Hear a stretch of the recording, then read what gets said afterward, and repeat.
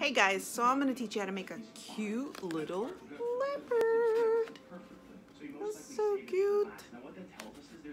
Now these particular balloons already come with the spots, which I am so in love with. Look how cute. Really cute, isn't it? This is how I make my tigers, my lions, or in this case, my leopard. Alright, so this is basically a 260, and I have leopard and tiger ones. Oh, and I also have zebra. I haven't yet learned how to twist with this, but I will. But I'm going to teach you, I'm going to give you, it's really simple. It's basically a tiger or a lion, the way I make it. Alright, so you pump this up, and again, this is just, it's already ready for, you know, you don't really need to do a whole lot of art on this one. Okay, so you want this one super soft because there is a lot of twisting, and I've left this much tail, and again, you want to make sure that this is soft. Alright. So you want to, the first thing is going to be the little mouth or the little snout, and it's going to be a pinch twist. Well, actually, it's going to be 2 bubbles first, like this, same size. Then you're going to take the slack, you want plenty of it, and you're going to wrap it around. So what this is making is actually pinch twists. So as you can see, it's going to be 2 bubbles. And it makes the, you know, the mouth and the nose, and I'll show you. All right, so this is going to be 5 bubbles. So it's 1, 2, and you want to make sure that you're squeezing as you go along. 3, 4, and 5. All right, so you're going to wrap this around between the nose, mouth, and the first bubble. Okay, you're gonna wrap it around, locking it, and this is what we have so far. Okay, so you're gonna take these 2 bubbles and you're gonna pinch twist them. Okay, so you're gonna pinch, pull, pinch, and twist. Same thing for this one. Pull, pinch, twist. And this is what we have so far. Now you want to put this in place. And now you have the face.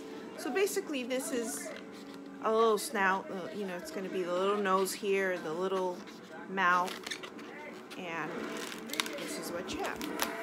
From here on, it's going to be pretty simple. That's probably the challenge of this design. And I'm sorry about the TV in the background, but I like to watch Criminal Minds while I'm doing this. So it helps me relax. So I want to watch it, but at the same time, I'm going to be teaching this. All right. So the first thing, the next is going to be the first leg, and that's going to be like a 4-finger bubble. That's the first leg. Same size for the other one. Twist and then wrap it around, twisting it with the little neck. Next is going to be the little body and the back legs. Same size bubbles. And that's it. So you want to kind of like twist this one around like this. And you all know that I like using my sticker balloons, of course. I have all kinds of sticker balloons. I have books. I have these handy ones. And I'm going to use these cute little green ones that have eyelashes. It's appropriate because I believe most leopards have green eyes or honey eyes. So it's close enough. All right. And then the art is already pretty much done. So I'm totally in love with these balloons.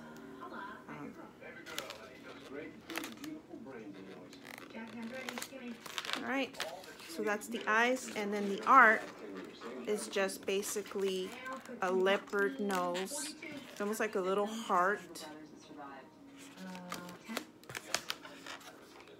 Garcia, how many of the survivors have criminal records? First up is 27-year-old Justin. Okay, that's the beginning of it. We want to do the little line in between to make the, like the mouth, and then it has like little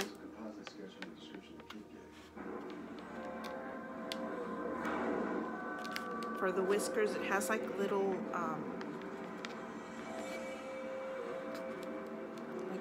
lines.